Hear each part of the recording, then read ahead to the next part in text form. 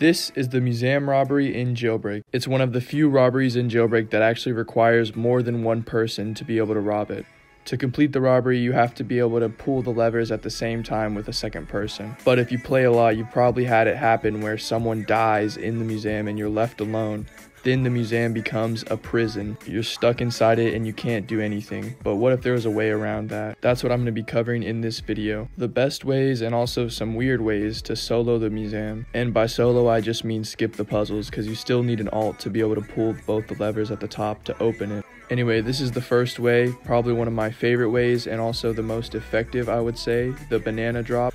You just want to drive your banana car right to the edge of the hole, and once it starts tipping, you just drive as fast as you can and it will go into the corner on the inside of the museum. Then after you grab your money, all you have to do is jump up the banana car and then you've skipped the whole museum robbery. I use this one almost every time I rob museum unless it's already opened by other people. I will say it can be tricky getting the right positioning whenever you're dropping the banana car into the entrance.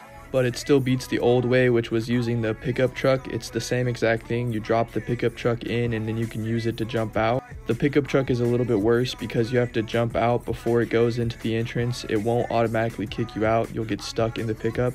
Unlike the banana car, which automatically kicks you out once it's in the entrance. But if you don't have banana car, as you can see, the pickup truck works just fine. This glitch has definitely been around for a very long time and it's pretty effective. And the next one is a little bit primitive. It's just jumping on top of a buddy's head and you can get out with a little bit of boost. I do this one sometimes because I leave my alt and then I just go to another server. But this method leaves one person stuck in the museum.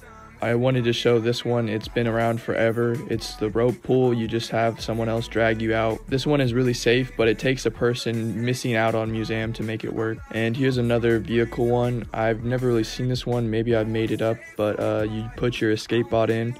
You want to make sure the rubble is gone before you drop the escape bot in, otherwise it will fall down the stairs. This one only works if you're the last person in the robbery. Anyways, for the next one, you can use the jetpack. It's definitely really hard to get it to work right because it doesn't work in the museum, but if you jump up high enough, it will let you use it.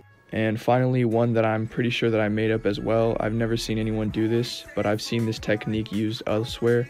It's a C4 jump to get out. And I know what you might be saying, I don't have my bag now, but you can actually drop a gun and then pick it back up and it will give you your bag back. This is the one I would use if I got stuck in the museum by myself. And here it is again, you just drop your bag and then put your C4 on this little corner right where the hole is.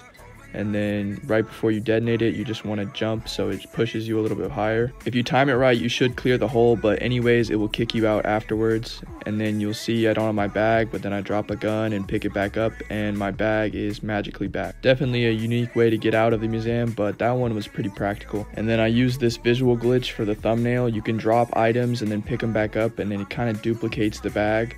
Even though you can only cache one of them, it's still a cool visual glitch. Anyways, the museum has a lot of ways to get out of it, so let me know if you know any other ones that I didn't mention. But besides that, thank you for watching, and here's some more jailbreak videos you might like to watch, and I'm gonna get back to grinding my Hyper Orange 5. Anyways, have a good day.